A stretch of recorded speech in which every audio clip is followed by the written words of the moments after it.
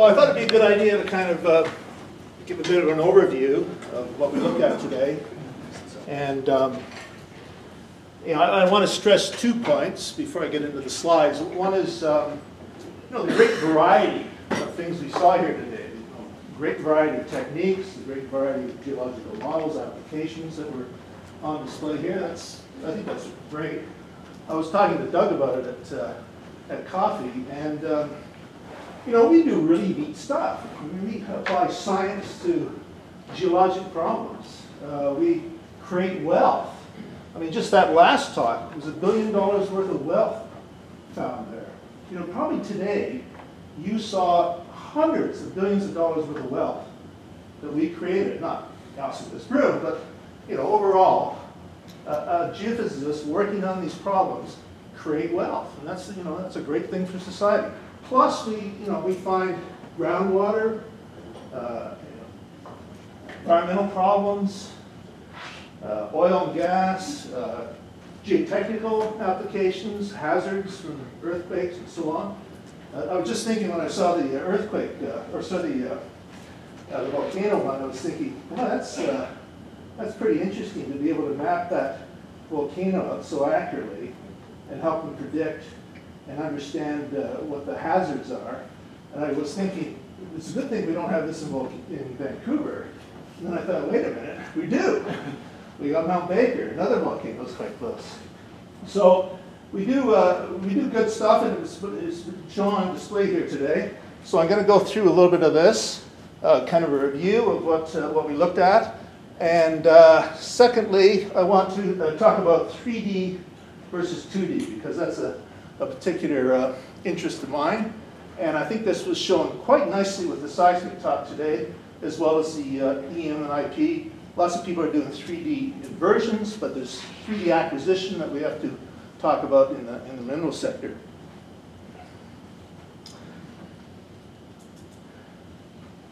Is this working? Yeah. Okay, so I produced, I did this slide 3 days ago, and then updated it maybe a couple days ago on the basis of the abstracts that I was given. So there may be some mistakes in this because there's other things we talked about today that I didn't realize. But first of all, various geophysical methods were discussed today, and various geological applications. We've seen gravity, we've seen magnetics, airborne and ground. We've seen electromagnetics, airborne and ground. We've seen magnetometric resistivity, IP resistivity, seismics. The applications in mineral exploration: gold, diamonds, nickel, PGE, copper, lead, zinc, I missed the silver, sorry, uranium, oil and gas applications, groundwater, and geotechnical. So that's quite an impressive list of things that were covered today. Now I'm going to step through the various speakers here, what they were talking about and what it applies to. First, Nick, gravity and magnetics with nickel. Soji and electromagnetics, diamonds. And it goes on. Peter with magnetics, electromagnetics and gold. Scott Napier talking about that. IP resistivity, looking for copper deposits, SIDS, and so on. Thomas talking about gold exploration, well, actually platinum group from the structure in South Africa. More electromagnetics applied to copper. Magnetics and gravity applied to geotechnical, I'm calling that. That's the a volcano, the hazard situation. Seismics to oil and gas. Jonathan talked about IP resistivity applied to groundwater, but there's also had a geotechnical application there to that particular problem. Electromagnetics applied to groundwater, Deacon's talk. So we're building up quite an impressive array of talks here. The last one, electromagnetics applied to oil and gas exploration. Dave talking about all these techniques applied to uranium exploration. But if you start to add in all the other applications for gravity applications, gravity can be used for all these different things.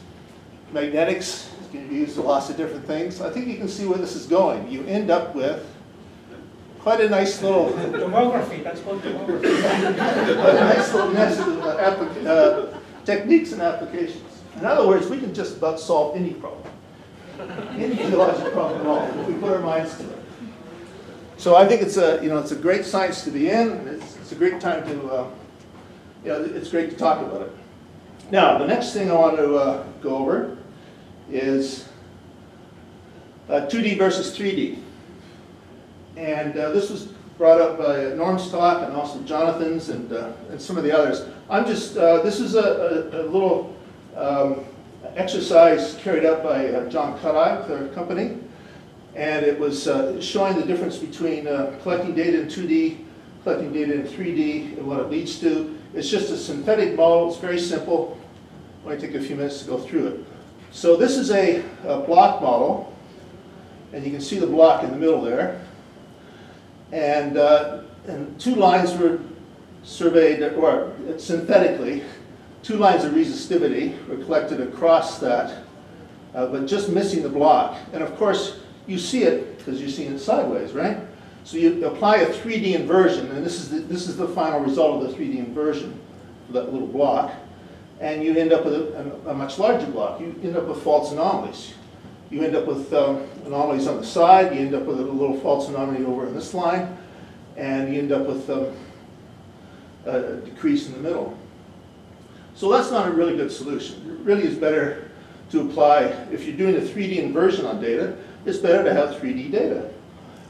One cheap way to do it is you do the 3 lines across here, but then you also do a series of lines across the other way, more 2D. Well, that helps a little bit, but and you do get a model where it roughly where it is, but it's a pretty ugly looking model. Now, to collect, the point I would make is that we really need to be collecting 3D data like they've been doing in the oil business. They've been doing it like we said, the early 80s, for Pete's sakes. I mean, that's 30 years.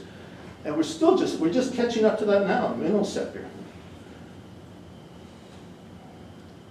Oh, that's the model. That's right. So this is a rather complex model. This is another groundwater problem. So it's synthetic again. That's the model John put together.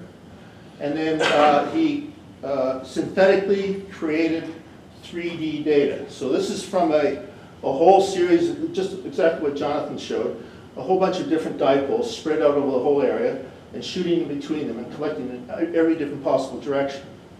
And this is a display of the data itself, actually, the synthetic results from that little model experiment. The black dots actually show where different dipoles would plot on that particular section. So this could be dipoles coming in all sorts of different directions, like a rose diagram, which you saw earlier. And the point to this is that you end up with a much nicer inversion result. Duh. I mean, everybody in the room realizes this fact. But it really, I think it emphasizes the fact that we really need to be collecting 3D data in order to interpret and do inversions in 3D. Final note here is that you saw this earlier. We got this short course at the Roundup this year, and also please come out to the breakfast and hear Dr. Unsworth from the University of Alberta, and show his beautiful slides. And a couple of other things. These badges, make sure you take your beer tickets out and put them in your pocket. Right? Everybody take their beer tickets out, put them in their pockets, and then leave these on the desk as you leave out where you pick them up, so we can use them next year. Same person. Your pocket? The PowerPoints will be sent. Sorry, what was that? Ross, we're going to distribute where permission was given, PDFs of the PowerPoints to the delegates. So you're going to do that by email, Ross, probably with the link? Yeah, we'll distribute it on the website. Right, the PDFs of these PowerPoints will be on the website eventually. It'll take a little while to do it. The reception is at Moose's Down Under, which is 1 block down Seymour, downhill towards the Burrard Inlet, and then left for 2 blocks on Pender. Can't miss it. Anything else? Thank you all for coming, and I thought it was a great session. Thanks.